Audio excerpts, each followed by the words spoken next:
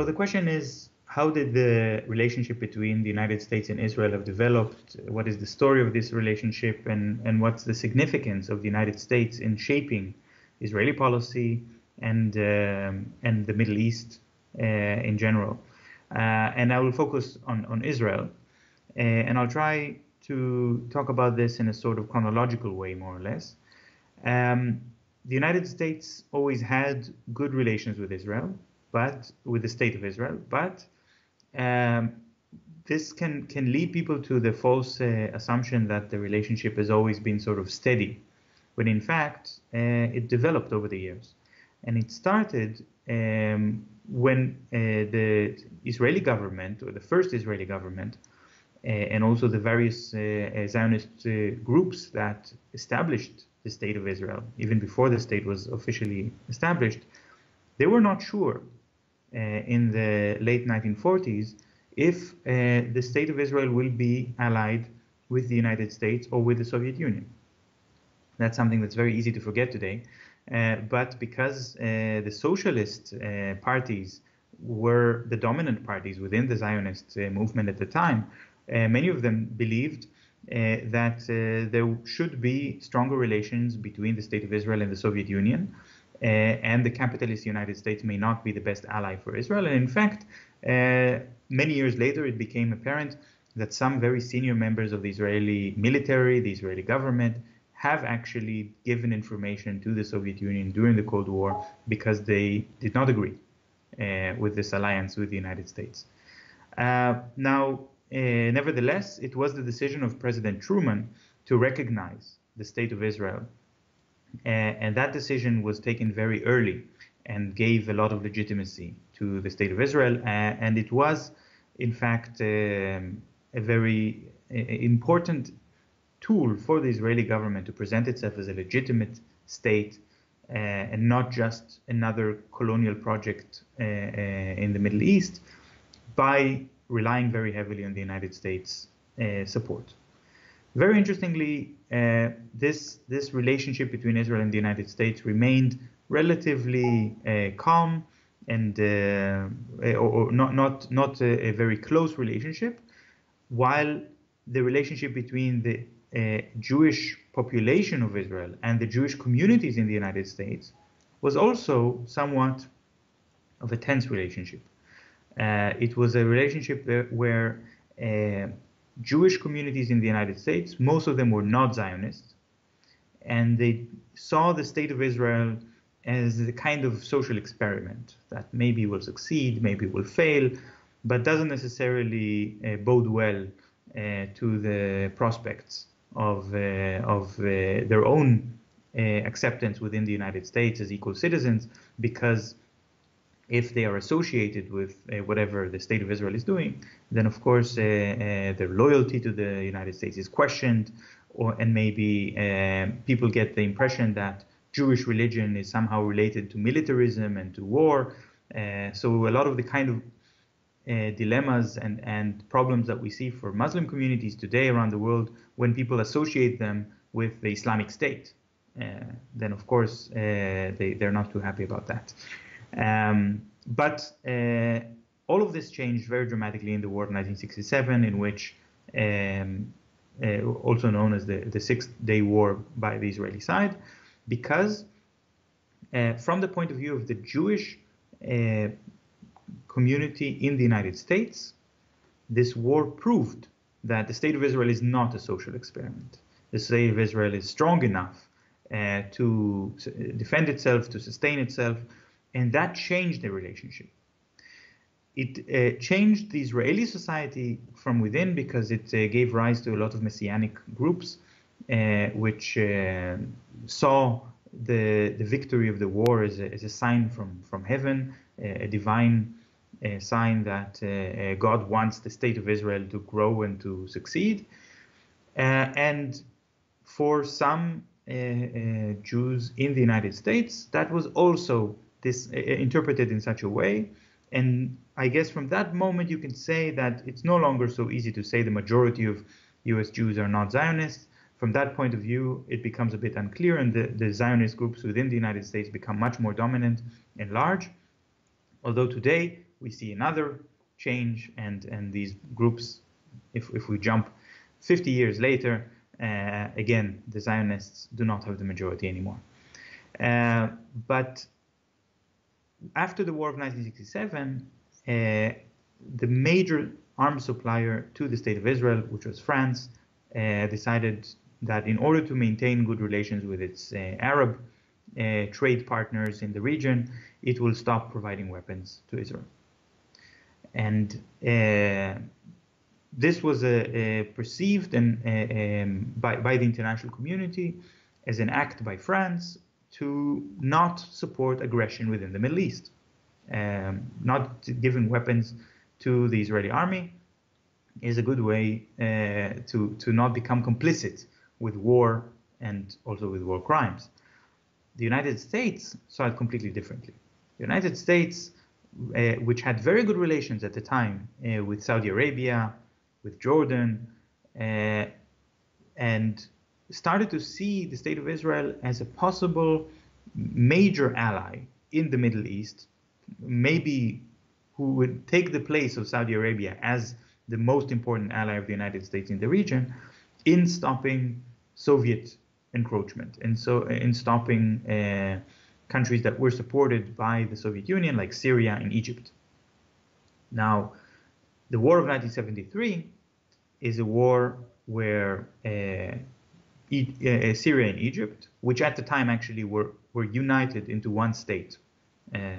The two countries decided to merge into one state and declared war, invaded the State of Israel, and took the Israeli army by surprise, and supported with Soviet weaponry.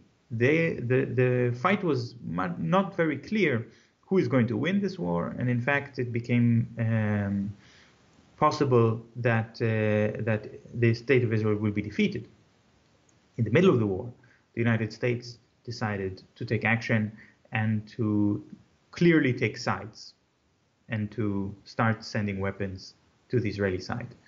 And the U.S. weapons, not only weapons, also other kinds of supplies, ammunition, have changed the course of the war and allowed the Israeli army to push back the Syrian and Egyptian armies to their starting positions.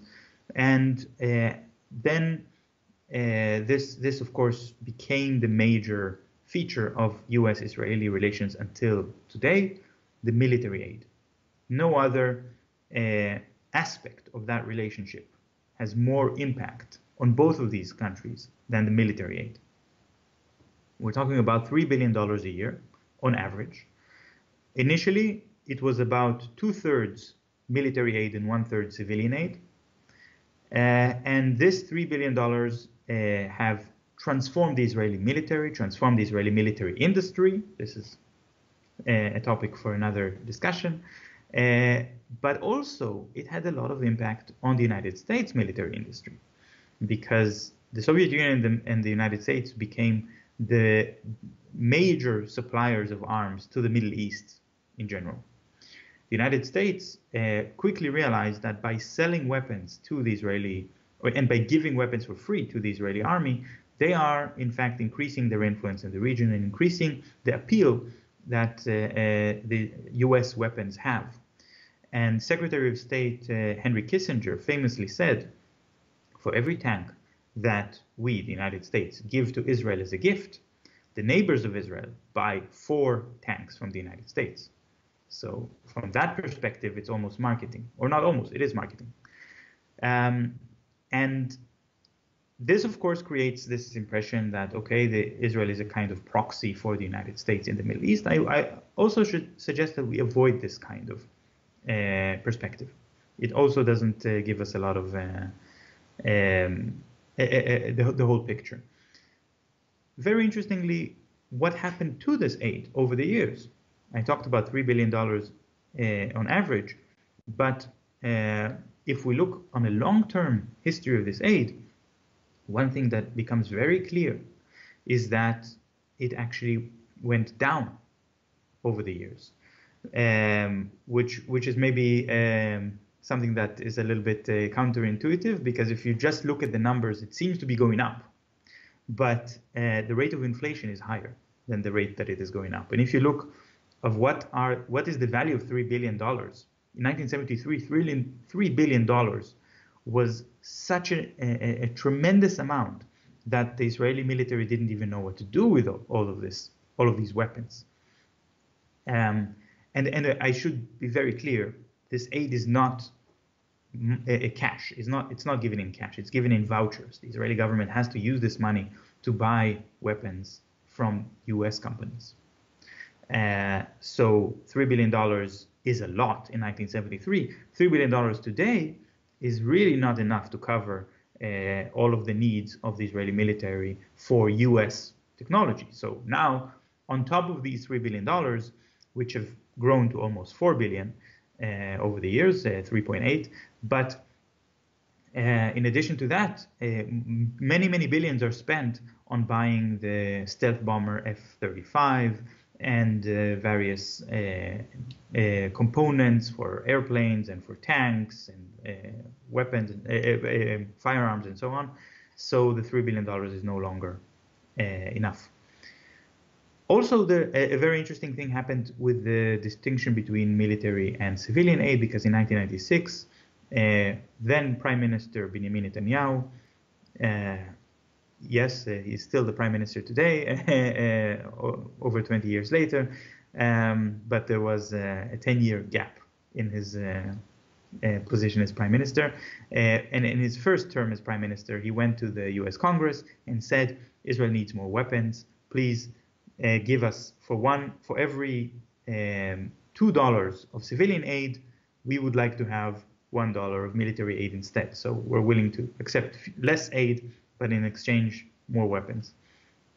The Congress responded by saying, well, actually, we have no problem to give it to you on a one-to-one basis, because we want to increase the subsidy to the weapon companies, and we want more weapons to reach the Middle East. So since 1996 and until about 2012, the civilian aid has gradually been diminished to the point where it is today virtually zero. There's almost no civilian aid anymore. It's all military aid. And it's military aid going directly to US companies. There was a special aspect of that aid. Israel was the only country in the world which was allowed to take a certain proportion of that aid and use it to buy weapons from its own companies. For that purpose, Israeli weapon companies established subsidiaries in the United States and worked in close cooperation with the US companies in order to convince the White House, the Congress, and the Pentagon that, for example, it will make it more likely that the Israeli army will buy more F-16s if they're also allowed to buy the components that go with the F-16s from Israeli companies, for example, helmets for the pilots. So this kind of policy was a special allowance only for the Israeli government. President Barack Obama, shortly before leaving office, signed the Memorandum of Understanding for aid with Israel for the next 10 years. Interestingly, Obama, this Memorandum of Understanding was covered in the news as something very much pro-Israeli, a marvelous gift to the state of Israel, more aid than ever before. But that's not the whole story. A more accurate description of this Memorandum of Understanding is that there was a lot of tension between Prime Minister Netanyahu and Barack Obama, and Netanyahu was willing to sacrifice the good relations with the United States in order to gain various populist domestic gains in his own government, for example, to go to speak to the Congress against the very specific objection of President Obama to try to convince Congress not to approve the Iran nuclear deal. And Obama, of course, would not allow such a thing to happen without some kind of revenge or some kind of response. The Memorandum of Understanding, first of all, even though it does speak about an increase in the total amount of aid, it actually doesn't catch up to the rate of inflation. So you look 10 years into the future, actually we're talking about a decrease in the long term. Second, it says that this special allowance for Israel to buy weapons from itself, that is going to stop gradually.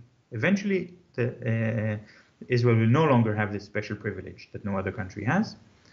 And very important, this memorandum of understanding also says that the state of Israel is not allowed to make special appeals to the Congress during this 10-year period and ask for emergency aid when certain circumstances arrive.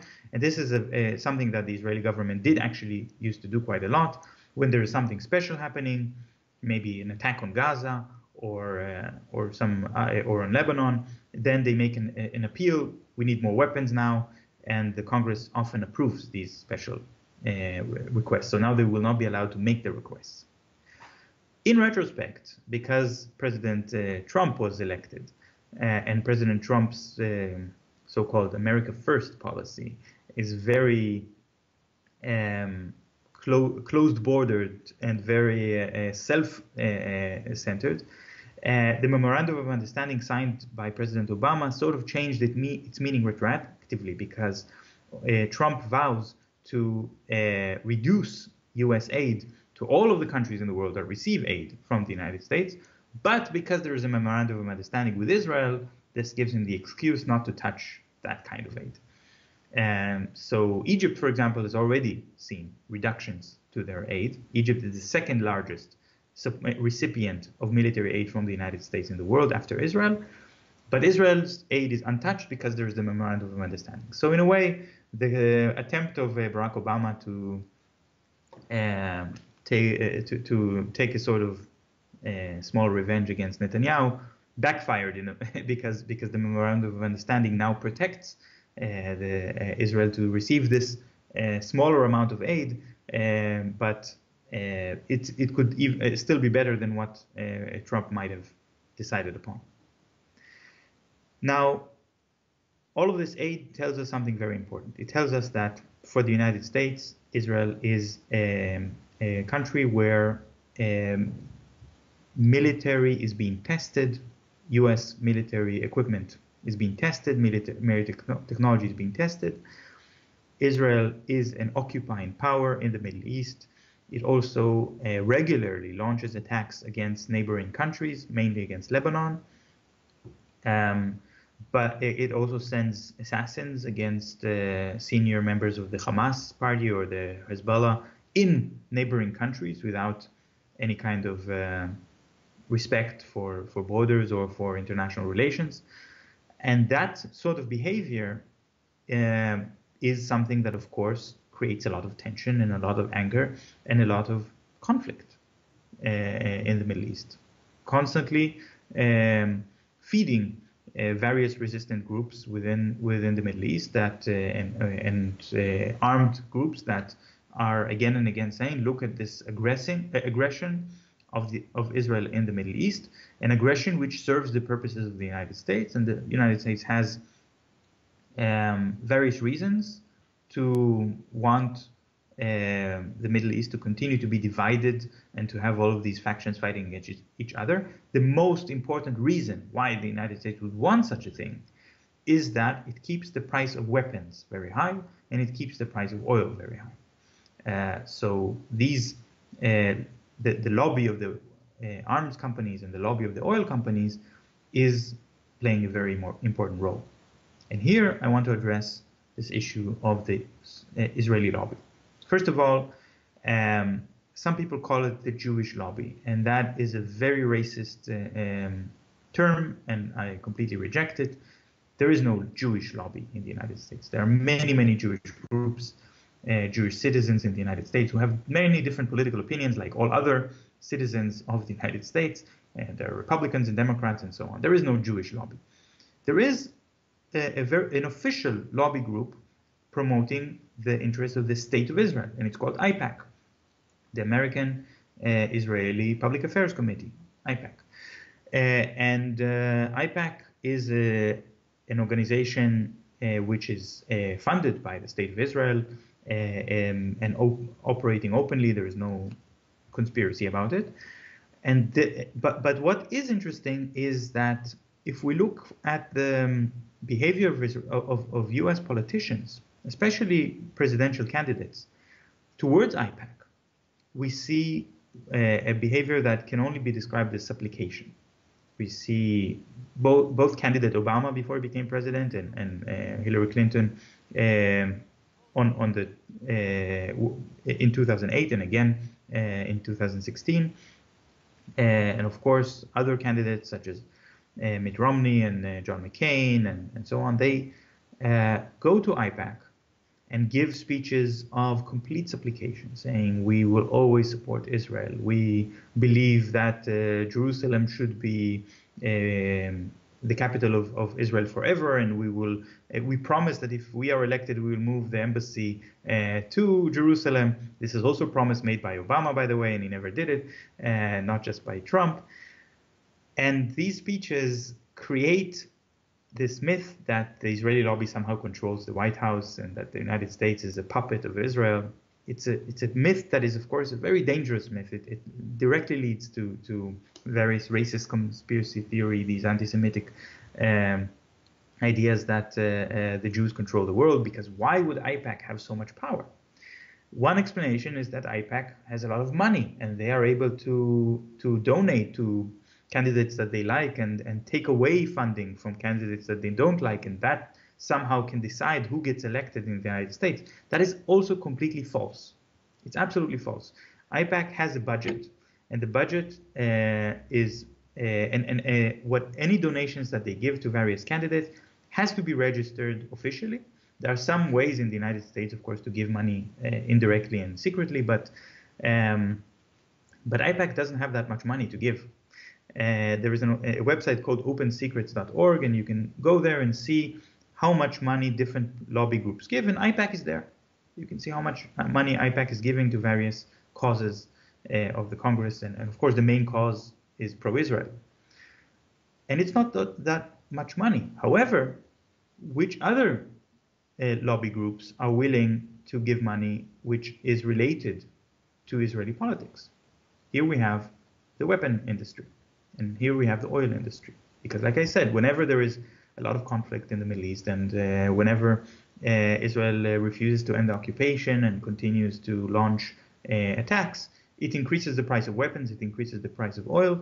These companies profit a lot, but it's not possible for a presidential candidate in the United States to go to the lobby of Lockheed Martin, the arms company, and say, don't worry, we will always make sure there is war in the Middle East. Of course, they can't do that.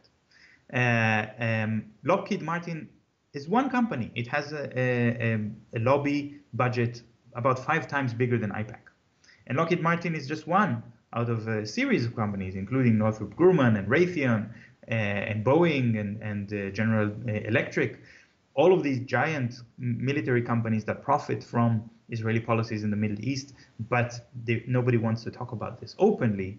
And so it's much easier to talk to AIPAC because this is acceptable, and the media is willing to just put it in the framework of good relations between the United States and its allies. It's not, but unfortunately, it contributes to those anti-Semitic myths. And I think that's something that for US presidents is not such a big deal. They don't care so much about the damage that it causes to how Jews are perceived as sort of agents of a foreign power, like all Jews are somehow agents of the state of Israel. This is the reason of what I talked about before. The Jewish community in the United States is not what it was in 1967, and it's not what it was in 1948. Now there is a growing awareness to this problem. And in fact, if we talk about one of the most important movements for Palestinian liberation in the world, that is the boycott movement, the BDS, boycott, divestment, sanctions movement. And in the United States, we have to recognize this fact that even though the BDS movement is a call by Palestinians and it's a call for accepting Palestinian rights, Palestinian groups within the United States are the minority within the BDS movement. The biggest organization in the United States supporting BDS is the Jewish Voice for Peace. This is a strange situation that the Jewish Voice for Peace, a Jewish organization, is supporting Palestinian rights in greater numbers than any other organization currently working in the United States. Because for American Jews, they understand that the end of the colonialism and the apartheid which exists in Israel-Palestine is not just an interest of the Palestinians, but it's also part of their own struggle within the United States to be legitimate citizens, to be not to be complicit in promoting and funding war and oppression of people.